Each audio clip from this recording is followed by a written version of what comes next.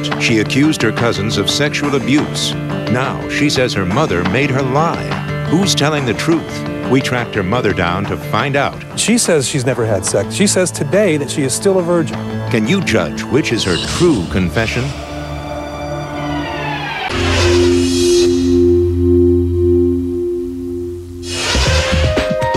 From ABC News headquarters in New York, John Stossel and Elizabeth Vargas. Good evening and welcome to 2020. Who's telling the truth? That's the mystery in our first story tonight. It revolves around a very ugly divorce and the child caught between two battling parents. Did that child lie about sexual abuse? Her testimony helped put her two cousins in prison, but now she says she lied because her mother forced her to. Jim Avila looks for the truth. At 16 years old, Stephanie Arena says she has never had sex and is tired of talking about it. She doesn't want to relive her accusations of sexual assault that put her cousins John and Michael Arena in prison. She's trying to resume a normal life with family and friends, but she can't, not while she is haunted by the words that doomed those close to her. I am responsible for putting them in prison, and now that I'm older and I can understand the consequences of my actions, I need to step up and do what I have to do to make things right. She's been trying to make things right for the past 4 years, writing letters of apology to both brothers in prison. This one to Michael. How are you? I just wanted to tell you I am sorry for putting you in jail. I hope you forgive me. Love, Stephanie. It all started for Stephanie when she was just 7 and the center of a ruthless custody battle, becoming the victim in what some call a revenge plot orchestrated by her mother. Stephanie's starring role, she says, make-believe she was molested. She was like, you have to go into court and say that your cousin sexually assaulted you. They put their penis in your vagina. It's 1997. Her parents are braced for a nasty fight over Stephanie and her brother. But there is a bright spot in the little girl's life. Her teenage cousins, John, 15, and Michael Arena, 14. Stephanie's close family. I'd want to hang out with them and spend time with them because they were my family. And they were like big brothers to me. John and Michael felt the same way. Raised by loving parents, they were troubled to see Stephanie caught in a family war. She lived just down the road, and the brothers say they felt like her protectors. I've watched grow up for so long. I mean, just from being a little bitty thing and growing up. I can always see her smiling. But Stephanie's life of chaos is about to take a tragic turn. Her parents' feud erupts. Mom steals $600 from the cash register at work and then violates a custody order not to leave the state, stealing Stephanie and her brother, moving to this Florida homeless shelter, and then, to justify leaving Texas, tells social workers her kids were being molested. That's pretty much when she started all these lies about John and Michael. Lies, she says, that her cousins had repeatedly sexually molested her. At one point, Stephanie said the boys put their privates in my butt, and forcing Stephanie to make a terrible choice: risk her mother's love by contradicting her story or turn on her cousins. She said to you, say these things about your cousins, or what? Or she's going to jail. So I chose to tell these lies about Michael and John. Stephanie says she was a tool, prying her family apart. Manipulated, she says, because she was afraid to lose her mother.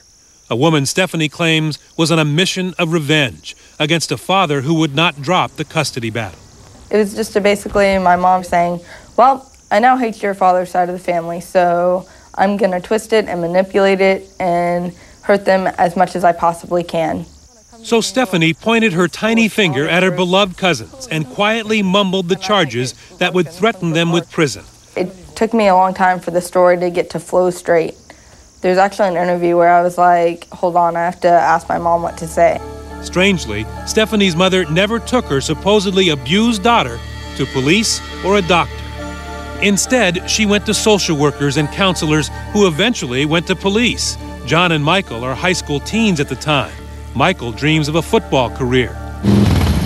John's passion, fast cars and motorcycles. Neither brother has a police record when their parents voluntarily take them in for questioning. I went in there just doing what my father told me to do. You know, he just told me, don't worry, they're not going to do us any harm. And next thing I know, I'm being locked up. It is a weak case based mostly upon Stephanie's troubled accusation until John makes what he calls the mistake that changes his life. He confesses twice, first in his own writing. He says he is forced to say during a 3-hour interrogation, 17 years old with no access to his parents or an attorney, that he had oral sex with Stephanie 3 or 4 times, claims police deny. As you're writing this down, you're thinking what? I just want to leave. You didn't think if I write this down, I may never leave? Not once. I was scared. Not only did your confession hurt you, it hurt your brother. Right. What I was told from my lawyer was that if I took the plea bargain for 5 years, they would drop the charges on my brother. And what happened to your brother? He got 20. John's attorney denies offering him that deal. In the end, John was sentenced to 7 years and was paroled after 5. As for his 16-year-old brother, who never confessed, in just 3 short days, he's tried, found guilty, and sentenced. Now 22, he's serving 20 years. At Dolph Briscoe Prison in Dilley, Texas, I asked Michael about his brother's confession. He wanted to protect me. And when he confessed, were you angry at him? I was angry at him. I mean, I was shocked at first. It broke my heart, you know, my own brother doing that, trying to be a big hero when there was no need to be. John's plan had backfired.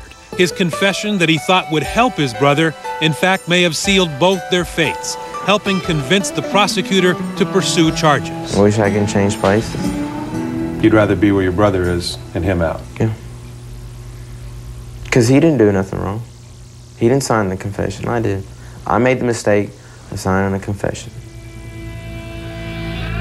And Michael goes to trial. Swift justice, just 3 days in court. He can't pay for experts, so there's just a day and a half of testimony. The main witness is Stephanie, and she can barely get the charges out. She can't remember when it happened. Where it happened is vague. She says her house, her cousin's house, and her grandparents' house. And when asked specifics about oral sex, she first says, "I think so. I can't remember." I didn't even know what I was saying, and I didn't even comprehend the consequences of what I was saying about my cousins. The evidence used to back Stephanie's charge had its problems too. On the stand, Stephanie never provided details about how she was molested. But a medical expert for the prosecution, Dr. Pamela Sue Green, who never personally examined Stephanie but reviewed medical records, testified that her scant or thin hymenal tissue is a suspicious finding for possible vaginal penetration. A thin rim of hymenal tissue is not diagnostic of penetration. Not. Dr. Stephen Isle has 20 years' experience performing thousands of exams on kids with claims of molestation. We showed Dr. Isle and 3 other leading doctors Stephanie's complete exam. They all disagree with the prosecution's medical expert because, they say, she overstated the evidence. If this material and this history and this physical were used to put people in jail, that was over the top, that shouldn't have been done, and that's terrible. In a letter to 2020, the prosecution's medical expert stands by her conclusion that penetration was a possibility, based on, she states, my review of the entire medical report. I know that I didn't have sex, so what that lady was saying on the stand, I don't know. I am still a virgin, and I'm telling the truth. Her down to find out. I did not frame those boys. Who's telling the truth? Next. Continues with Jim Avila. Young Stephanie Arena was once hailed as a brave little witness when at 7 years old she went to court and said her cousins molested her. But now that she has apologized to those boys and in perhaps her most courageous moment publicly recanted those charges, she says the same judge and prosecutor who thought her so brave treated her like a criminal. I was like, wait a second. You're a judge, you're supposed to serve justice, and now I'm telling you the truth, and you don't care. In fact, Judge Edward Johnson warned her repeatedly that she could face felony prosecution for perjury and a possible 10-year prison sentence if she recanted her original charges. Stephanie says she thought that was a threat from a judge who didn't want to spend any more time on this case. But even at her young age, she refused to back down, willing to go to prison. I really do think that 2 to 10 years is a small price to pay. And now a cruel irony. Stephanie's mother, who was supposed to be protecting her daughter, accusing the cousins of molesting Stephanie, is at the same time keeping company with 2 convicted child molesters, even living with this one. A judge found the mother's judgment so poor, he took Stephanie away from her and granted sole custody to her dad. That's just one of the reasons we wanted to talk to Stephanie's mom, LaVonna Arena. It wasn't easy finding her, but we did, living with a boyfriend in Muscatine, Iowa. I did not frame those boys, and my children asked me to take them out of there. And in fact, they begged me, and screaming. to this day, you think those boys molested your daughter? Yes, I do. But the medical records show that Stephanie has never had any problems, never had sex even. Sir, I've been told a long time ago that it's possible that their tissues, whatever, medically, after a long period of time, it might be difficult to detect. How about anal penetration? There's no evidence of that either. Sir, There's you no, got, I mean, the report, can I show you the report? You got me totally stumped. Let me show you the report. You can read this here. Did not see any sign of injury or scarring. There's no evidence here that she's either been raped or even had sex. And she says she's never had sex. She says today that she is still a virgin. Here's another troubling LaVonna pattern. Police records and family testimony suggest that on 3 different occasions, she has falsely accused family members of abusing her kids, including a charge against Stephanie's father, Stephen. She accused me and John and Michael again while they were incarcerated. So they're in jail. Right. And she says they're still molesting your daughter. Right. So what did that tell you? That she uses this as a weapon to get what she wants. LaVonna Arena asked us not to use this sidewalk interview, suggesting a more formal interview later. She apparently decided against that and stopped taking our calls. But her live-in boyfriend dropped a bombshell, explaining to me by phone that LaVonna would like to tell the truth, wants to explain why she made Stephanie lie.